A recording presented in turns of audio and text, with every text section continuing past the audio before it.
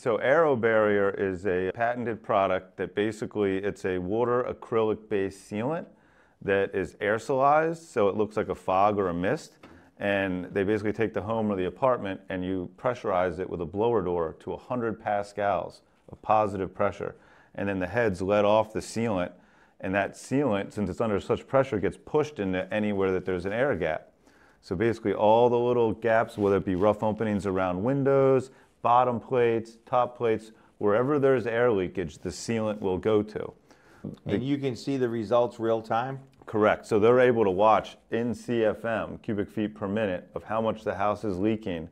And then they'll know ahead of time, hey, this house needs a 300 CFM blower door, and it's starting at 800 CFM.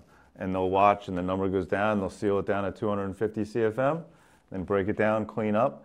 And then at that point, you're sealed below where you need. And the key is that the builder maintains their air tightness, because you can have subs come in, punch holes in the envelope after that. So ideally, in that scenario, all our penetrations are completed. We're done whatever insulation package we're going to done. Yep. And our plaster board or drywall is hung and finished. And then we do the Aero barrier. Correct. Before finishes are installed. And most importantly, before flooring gets installed. Oh yeah, I can imagine that. When flooring's installed, that acrylic's going to stick to that flooring and it's done. That's the one place where the sealant settles.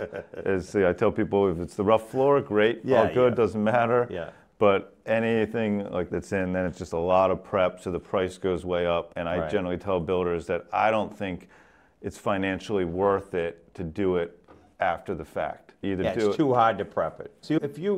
So one of the things I learned from yourself when I was doing my last larger project in Falmouth, and I wouldn't say I was nervous about it, reaching the blower door, but I wanted to ensure that I did, is you said, hey, have us come in and do it when you're at plaster, and we're going to quote unquote prove that you're good to go. Yep. And assuming that no one drills any holes in the house after the fact, the electrician didn't forget to put something out, or dryer vent, or whatever that is, it's going to stay stable with just adding finishes.